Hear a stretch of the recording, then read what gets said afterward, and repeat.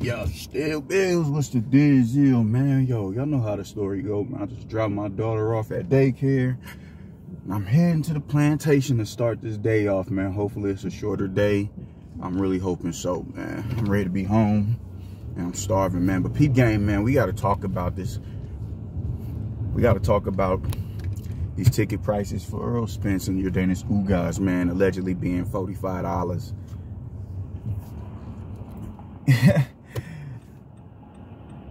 It was World War III, or not even World War III. It was, it was the laughing stock when Canelo was letting his tickets go for around about that price when he fought, I want to say, Billy Joe Saunders. It was funny. It was comical because everybody was fresh off of the Fury and Wilder, that trilogy and how much that was going for people. But people don't take into consideration that fight. The controversy is what sold that fight. So it was a high demand to see if what Wilder was saying was really true. Did this dude put horseshoes in his gloves? Was Mark Breland in on the plot to kill him?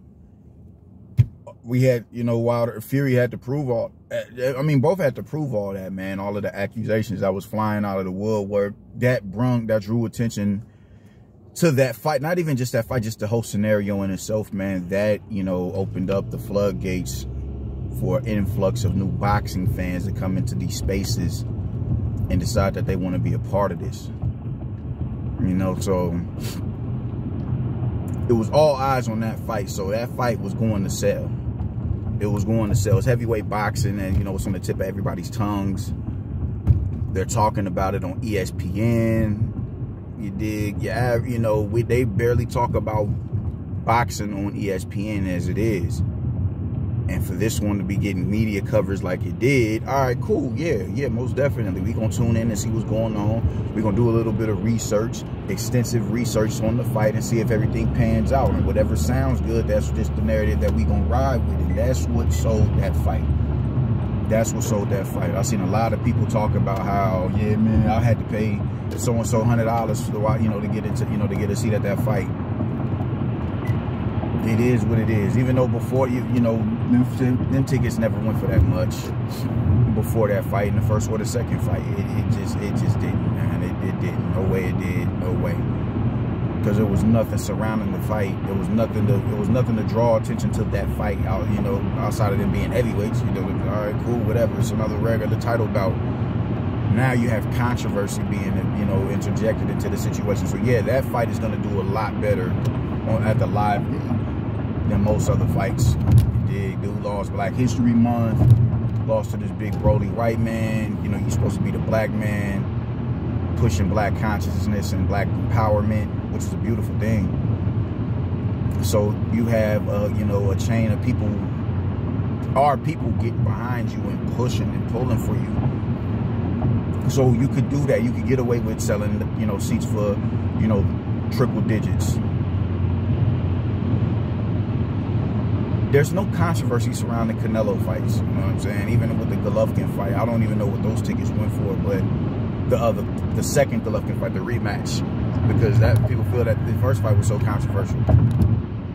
I don't know what the prices were on the seats for the second fight, man. But for the fights that he's been having in the now, he's been selling, they've been selling the tickets for cheap. And I don't see anything wrong with that, man. I don't see where, I don't see how it's plausible to have bragging, for you to brag on certain fighters hitting a certain, a certain number that would make it pretty much the fight unaccessible to the, the regular blue collar working class man and woman to go and watch the fight. I think that's very stupid, personally. I think it's stupid as shit. If I was a professional boxer, I wouldn't want, if I got all these other endorsements and, Canelo is, allegedly getting 160 mil for 3 fights with DAZN, why would I sell tickets for $200 and $300? You dig what I'm saying? I wouldn't necessarily want to do that. I don't want, nah.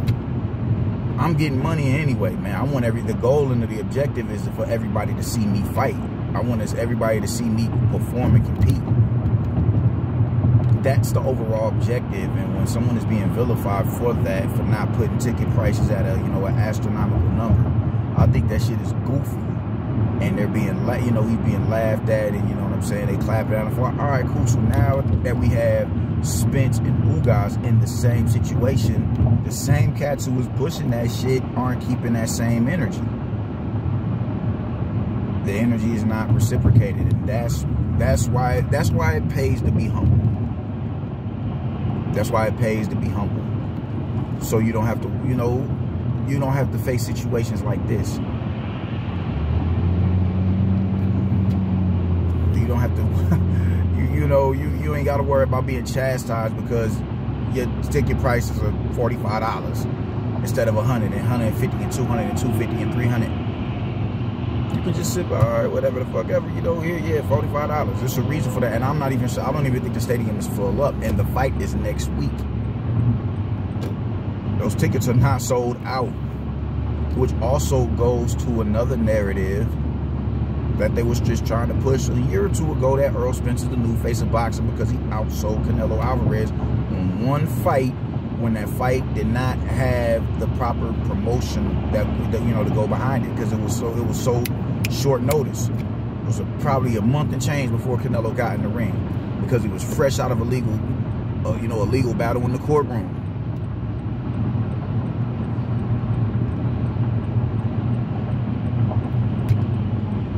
You know, it's just wild what, you know, just people live in the moment, and you know, and I'm one of those people as well. I try to stay objective as I possibly can, but it's just human nature to live in the moment. Like, oh shit, that happens, man. Especially when you rooting for somebody, it happens. You're gonna be that nigga to be like, oh yeah, I told you.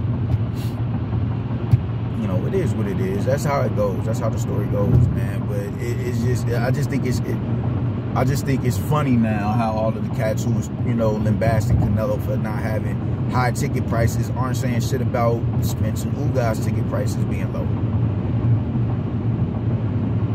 That's kind of weird, man. It's comical. Not because of Spence and Ugas, but because of the, you know, the sycophants. You can't turn somebody into something that he's not. Spence does not have the following of a Canelo Alvarez, and that's okay, because no active fighter has the following of a Canelo Alvarez. You feel me?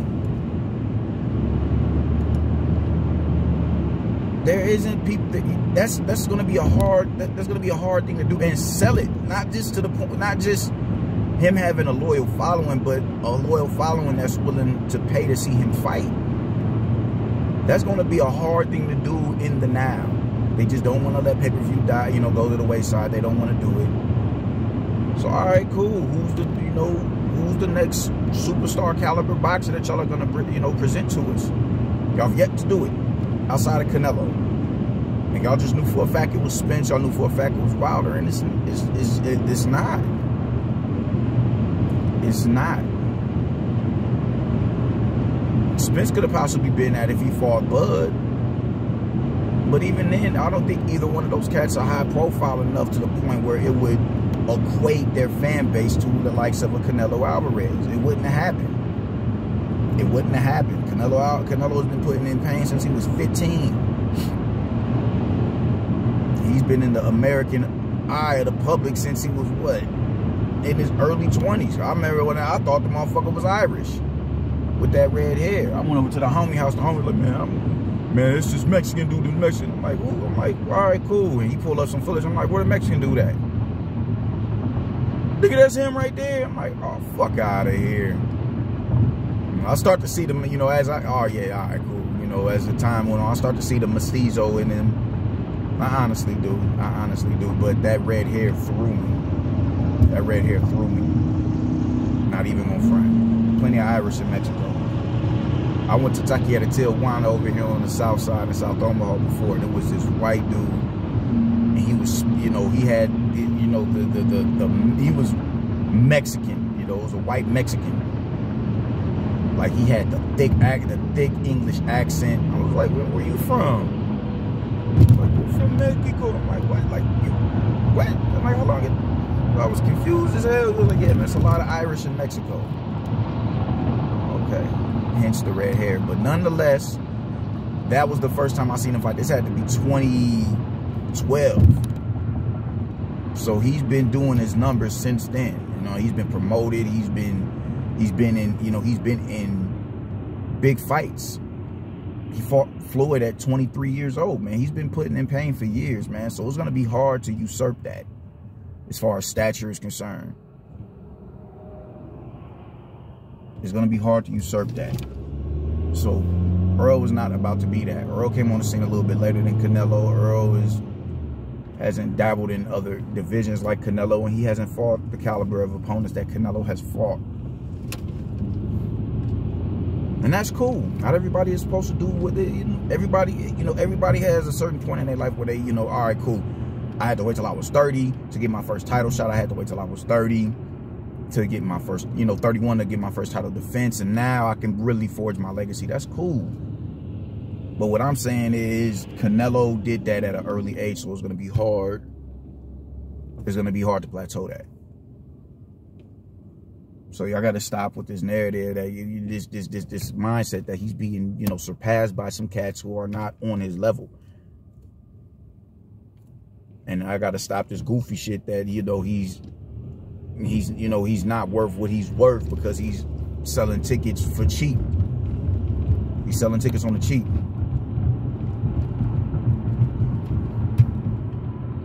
I don't get what's up with niggas, man. The most economically unstable people in the country are bragging on ticket prices. You know what I'm saying? We ought to be happy that these fighters are allowed. Oh yeah, man, 40. You sell them hoes for $45. Sell them for $50. We ought to be happy that some shit like that. Our priorities is fucked up as a people. You don't brag. You like how you tee off on somebody for letting tickets go for $50 and $45 and laugh at it. It's satire. Oh shit, man, that nigga, he ain't this, he ain't that. Just to turn around and the dude that you are pushing for and primarily pushing for is doing the same thing because his fight isn't pulling in the revenue and the awareness and the attention that you thought it was going to pull in because you think Earl Spence is something that he's not, which is a high-profile fighter. So me personally, I can't wait till the fight next week. I never hated the fight. I just thought it was corny how he went about doing the fight. I'm gonna do a breakdown sometime next week of the fight. I mean, that is alarming that it's in his hometown and the fight has yet to, I don't think it's sold out. I haven't heard anything about it being sold out. And the fact that they're letting tickets go for cheaper is kind of like, it's a wild fact. It's like, wow. Even, to go back to Wilder and Fury in their trilogy, like that fight didn't sell out immediately.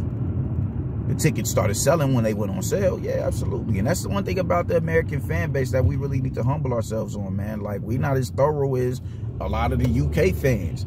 There's no reason why a fight like Conor Benn and Kell Brook can sell out as soon as the tickets go on sale, but we're having trouble selling Ugas and Spence. There's no reason for that.